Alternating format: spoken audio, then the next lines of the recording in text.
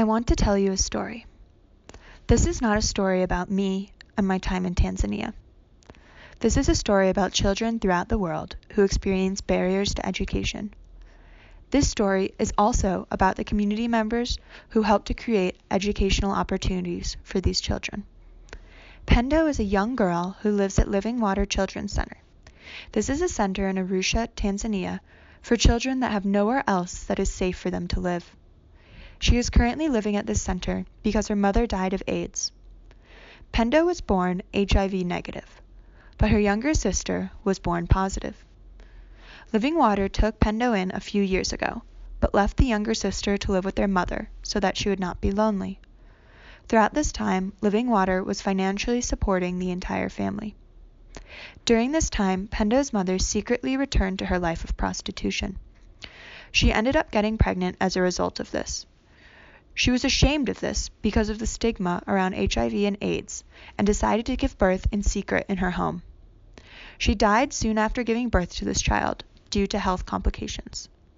I had the opportunity to meet Pendo for the first time when I went to visit her in the hospital. She had been hospitalized because of dehydration. We hung out, read some stories, but mostly I had my first experience with the healthcare system in a developing country. I learned that there are never enough beds or doctors in these hospitals. I learned that sometimes 2 women have to deliver their babies in the same bed because of lack of supplies.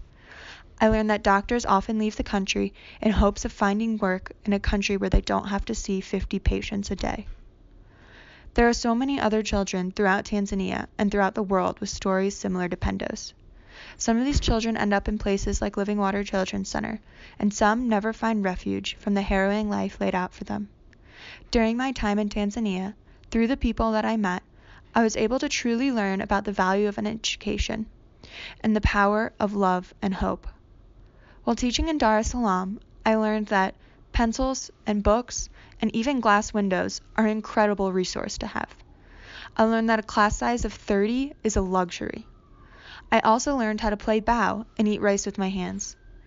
I learned that so many students want to become doctors when they grow up, and that there is no simpler pleasure than sitting around and telling stories with one another.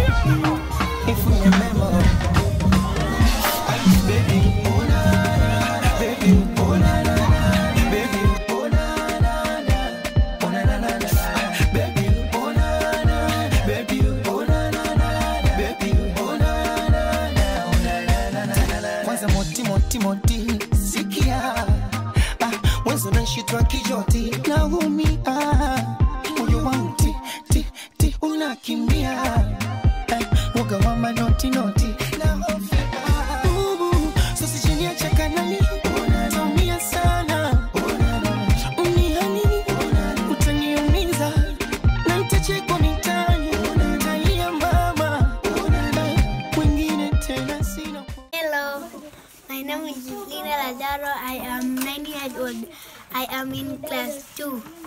I love you so much. You please in American. I love you so much. I'm here with teacher Allie. It will greet you. Bye. My name is Glory. I'm in standard 3. Thank you for playing with us. Thank you for staying with us. I'm 9 years old. This is Yakini School. I like to see you from all Latin America.